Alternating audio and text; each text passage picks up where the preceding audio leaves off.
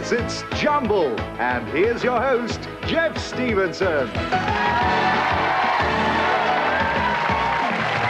you. Thank you very much. Lovely.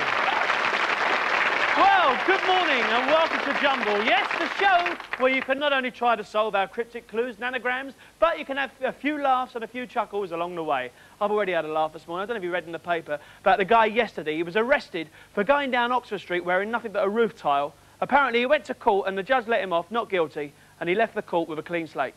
But you better believe, I tell you, I don't believe it. You better believe this. We've got some great contestants on Jumble this morning, and if they can solve those clues and anagrams, they could win for themselves up to £500. We had two teams, each consisting of a member of the public and a celebrity who is hot stuff with words. And what's hotter stuff than a curry, especially when his first name is Mark? Say hello to Mark Curry. Never heard that one before, have you? How are you, mate? I'm all right.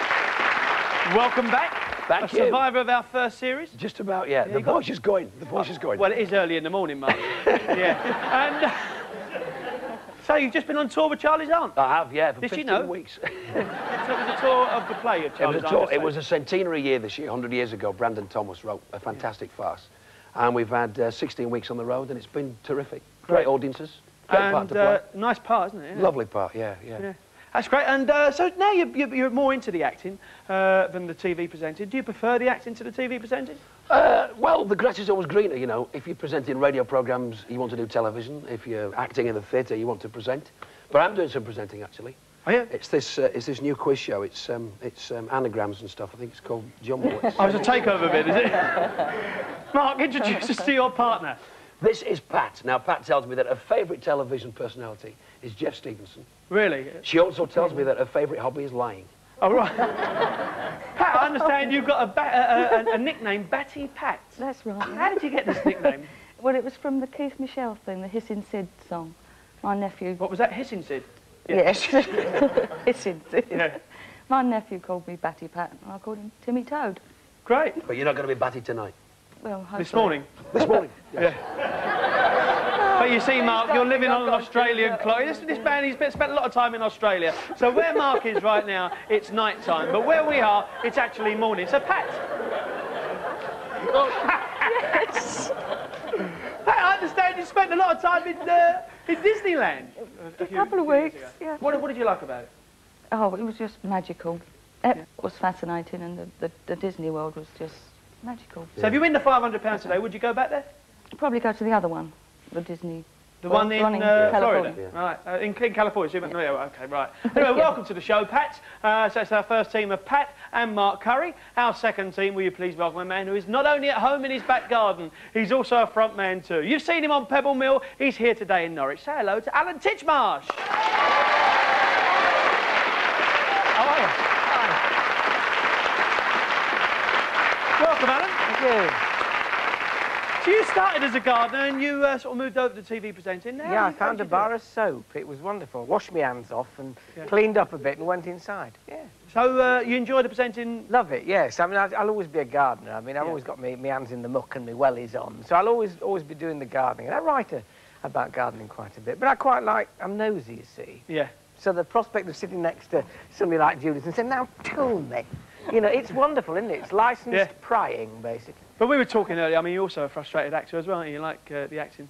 Yes, yes. I'm afraid so, Mark. Yeah. I'm afraid I am, just slightly. You know, it's much more natural to talk like that, isn't it? Yeah. But you're talking like that, but yet you're from Ilkley Moor, Bartat? I am. I was born in the heather. Born in the heather? Well, in a maternity home in the heather, yes. Yes, I was actually on the edge of Ilkley Moor. I was born. And when did you move from Yorkshire? Oh, I was getting on for 20 before I went, so I still say Bath and Grass, you see. Yeah. It's still there. It's a language of its own. I remember the first time I went to Yorkshire, I was in this pub in Leeds, true story, and this fella said, hey, I was in the pub the other day, this bloke drank 14 bottles of whiskey straight down. I said, was it neat? He said, no, middle of the day.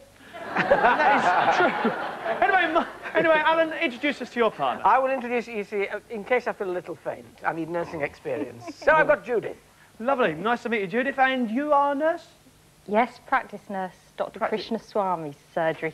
Oh, really? Yeah. Advertising the surgery now. I see. And you enjoy it? Yes, very much. And I want you to tell us how you met your husband. I was a waitress down in Felixstowe on the seafront in a restaurant, and he was a policeman, and he used to come in for free teas and coffees until he invited me out, and I started charging him. Oh, really? For the tea and coffee? For the tea and coffee. Yeah. And I understand, and little Dickie Bird tells me that you're a great fan of the Chippendales. Oh, no. Tell us the story. He bought you a tape, didn't he, for Christmas? He bought me a videotape. And for I Christmas, can't... way back then in, when was it, about 7 months ago? That's right. And I can't stand them. So I took the tape back to Woolworths, the shop. And I said, oh, I've already got one of these. Can I change it? And they laughed and they said, oh, you sexy thing. So you've got to tell me, what did you replace the tape with? Neil Sedaka.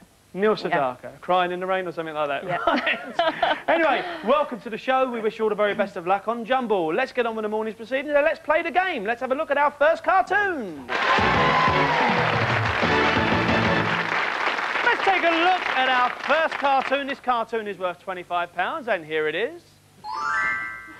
There's the cartoon, and here is the clue that we want you to solve. Listen out, teams. Henry VIII voted for leaving London and travelling north.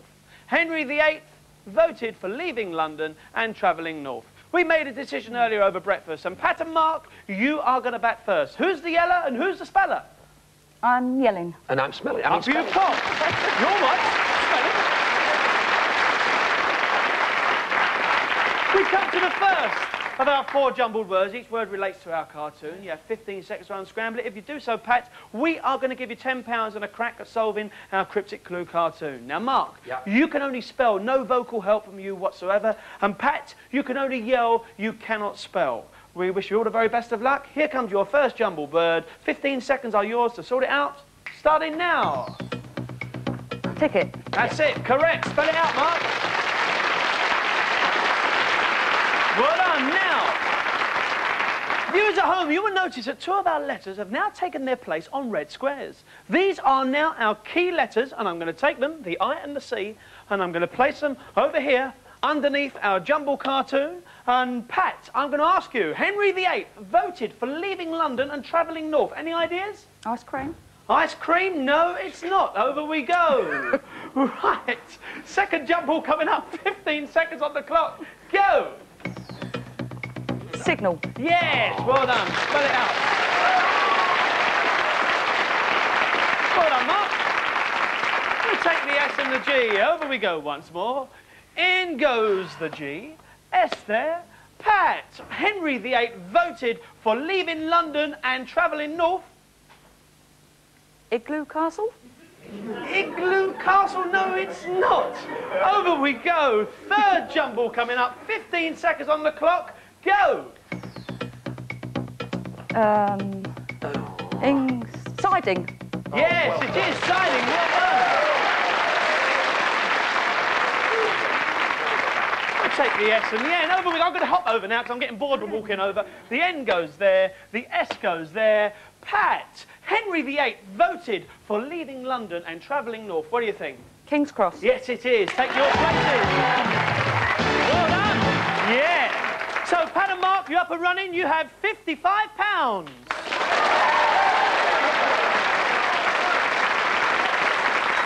Now, we come to our second cartoon. This is worth £25. Let's take a look at it.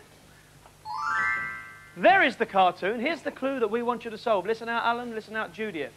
Come clean and stop him.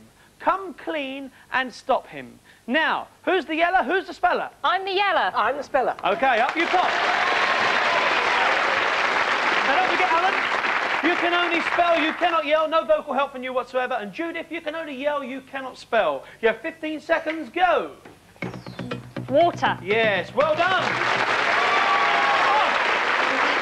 The T and the E are on red squares. There are key letters. We go over to the board. In goes the T, in goes the E. Judith, come clean and stop him. Any ideas? Toothpaste. Toothpaste? Yeah. No, it's not that. OK, second jumble coming up. 15 seconds on the clock. Go. Grime. Yes, well done. Right. take the G and the E. Over to the board. In goes the E. In goes the G. Come clean and stop him. Judith. Telegraph. Telegraph. No, it's not. Over. Third jumble coming up. 15 seconds on the clock. Go. Clean. Yes, well done. You're doing very well. In the end, and I'm going to hop over here. Here we go. In goes the N. In goes the E. Judith, come clean and stop him. What do you think? Glitter. Glitter. No, it's not. Are you bluffing? Yeah. You are. I'll tell you a little bit more about that in just a minute. OK, fourth jumble coming up. 15 seconds. Go. Dirty. Yes, well done. Alan, if you would like to walk this way, you might do a bit of spelling. Come over here. Right. Put the T there, the R there, the D there. Have you got it, Judith? Come clean and stop him. No, Alan, get in, do some spelling. Come clean and stop him. No? Oh. Generated. I think Alan went with it. Detergent. Yeah! Well done. Thank you, Richard. Why not? It's still here. Come clean and stop him. Detergent. You see, if you stop him, you deter a gent. Detergent, make things come clean. Well done. Alan and Judith, you have just scored £65. Well done. Now, viewers at home and also members of the studio audience, did you guess that one earlier? Because let me just tell you, there are tactics on Jumble. Sometimes it's the way that you play. It can pay to delay. And remember, the more anagrams that you get, the more money you build up, and the more you stand a chance of going through to our final for the £200 cryptic clue cartoon. On to round two. This cartoon is worth £50. Let's have a look at it. This is the cartoon. There's the cartoon, and here is the clue that we want you to solve. A great frenzy follows the annual award for a writer. A great frenzy follows the annual award for a writer. Mark and Pat, who's yelling, who's spelling? I'm... Go on. What do you think? Spelling. You're spelling, and I'm yelling. And you're yelling. Up you pop. 15 seconds on the clock. First jumble coming up. Don't forget, you know the rules. Loads of yelling, no spelling, and loads of spelling, no yelling, no vocal help. Off you go. 15 seconds, first word coming up.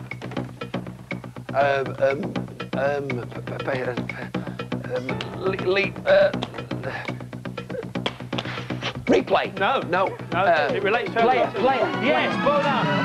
Well done. Spell it out. Yeah, that's all right. Lovely. There you go. We take the L, a learner. Over we go. We put the L on the right. Now, Mark, a great frenzy follows the annual award for a writer. What do you think? Something Lord, something... Are you bluffing? Liar, totally. Right, OK, over you go. Second jumble, 15 seconds on the clock, go. Stage. Yes, well done. Take the S and the A, and we put the A there, the S there. Mark Curry, a great frenzy follows the annual award for a writer. What do you think? Story Lord, I don't know. Story No Lord, idea. I think you're bluffing, No and we're idea. going to see in just a minute. Third jumble coming up, 15 seconds are yours, go. Right. Yes. Lovely. You ever wanted to be a writer, Mark? Would I like to be a writer? Yeah. I've got to spell first. Oh, you've got to before spell I can first. Great frenzy follows the annual award for a writer. What do you think, Mark? write. Raising Wild. Raising Wild. Don't No, know. fourth jumble coming up. You may be able to help Mark in just a minute, Pat. 15 seconds on the clock. Go. This is the last one. Comedy. Yeah. Your subject. We take the C, the O, the E, and the D. Over you come, Pat. We may do some spelling. And we put this, the O there, the C there, the E there, and the D there. Mark, have you got it? It's a great Not so frenzy. far. Follows the annual award for a writer. Do you need Pat to do some spelling? I certainly do. Yes, go for it. Yeah, OK, go on, go for it. Oscar Wilde. Yes, well done. Take your places. A great frenzy follows the annual award for a writer, of course, Oscar Wilde. So at this point in the game, we have Alan and Judith with £65, but steaming ahead once more, we have Mark and Pat with £145. Very good. We come to our fourth cartoon. It really all hinges on this one. Here is the cartoon. Let's have a look at it. It's worth £50. There's the cartoon, and here's the clue we want you to solve, Judith and Alan. Exactly 100 was followed by a lion while she jazzed up the road. Exactly 100 was followed by a lion while she jazzed up the road. Who's yelling? Who's spelling? I'm spelling. I'm yelling. Up you pop. 15 seconds on the clock. First word coming up. Go! Piper. No. Pride. Yes. Well done, Judith. Well done. I-E. In goes the E there. In goes the I there. Alan Titchmarsh, exactly 100 was followed by a lion while she jazzed up the road. What do you think? Eiffel Tower made Ida not a cluer. I think you're acting the duffer and being a bit of a bluffer. Right, over we go. Second jumble. 15 seconds. Go. Oh, you're very good at this, Judith. Lyrics. Yes, well done. I normally have a lot of problems with lyrics, so we put the L in there.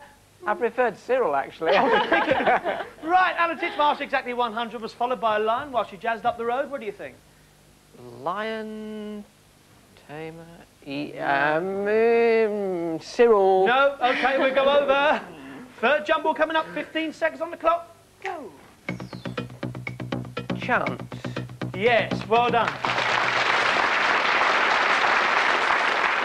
Right, we take the C-A-N. Remember about the bluffing. We put the C there, we put the A there, and we put the N there. Alan, exactly 100 was followed by a lion while she jazzed up the road. What do you think? Centurion. No, it's not a centurion. Fourth jumble coming up, 15 seconds, go.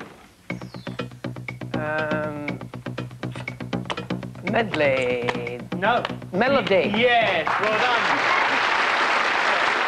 We take the E-L-O. The big orchestra. Come over here, Judith. We're going to do some spelling. We put the E there, we put the O there, we put the L there. Do you need Judith to do some spelling? Probably, yes. OK, you've got 15 seconds. Starting now. Exactly 100 was followed by a lion while she jazzed up the road. Alan Titchmarsh has got it. Cleo Lane. Well done. Take your places. Superb. Of course, 100, for which the Latin numeral is C, followed by Leo, the lion, that's Cleo. The road is the lane, jazzed up, Cleo Lane. Well done, Alan and Judith. You did very well there. Let me just tell you, at the end of round 2, we have Mark Curry and Joyce with £145, but having just edged ahead, that's Alan and Judith with £155. Well done.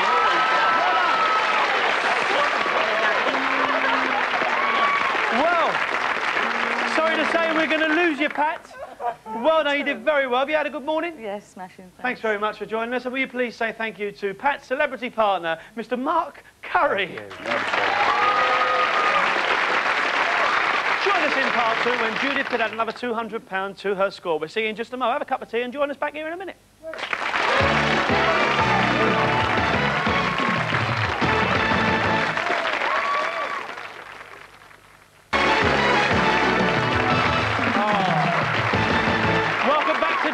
Yes, it's getting very exciting here. Our team of Alan Titchmarsh and Judith have successfully got through to our final round, and Judith has a chance to add another £200 to her score by solving the cryptic clue that goes with this cartoon. Here is the cartoon. There's the cartoon. And here is the clue that we want you to solve. It's a tasteless part in which the smaller one sits on top of the larger one. It's a tasteless part in which the smaller one sits on top of the larger one. Solve that clue, Judith, and another £200 is yours. Here's how you do it. I'm going to show you 6 jumbled words. They are number 1, number 2, number 3, 4, 5, and 6. Each jumble unscrambles into a word. Each word relates to our cartoon, and each one that you get correct will give you key letters to help you solve the cartoon caption. You have 60 seconds. Are you both ready? Yes. I wish you all the very best of luck. Take your positions, please.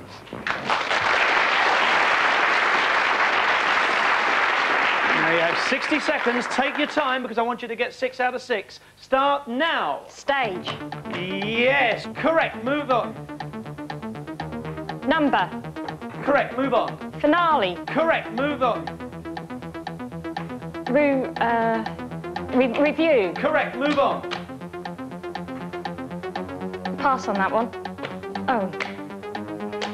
You want to go back to it or? Division. Oh, I think Alan's got it. Well done. Correct. Move on. Now you've got a bit of time over this. You've got 32 seconds at least. Course. Yes, you got it. Correct. What can I say? Superb. Now, let me just show you. Let me just show you the letters. You've got everyone correct. 6 out of 6. You've got stage. You've got number. You've got finale. You've got review. You've got division. And you've got course. OK, if you'd both like to come over here, I'll show you how the letters have taken their place on our jumble board. Now, they're in the right words, but they remain jumbled. Now, I'm going to give you 10 seconds to confer. After 10 seconds, I will need an answer. The clue is, it's a tasteless part in which the smaller one sits on top of the larger one. It's a tasteless part in which the smaller one sits on top of the larger one. You have 10 seconds. Start the clock.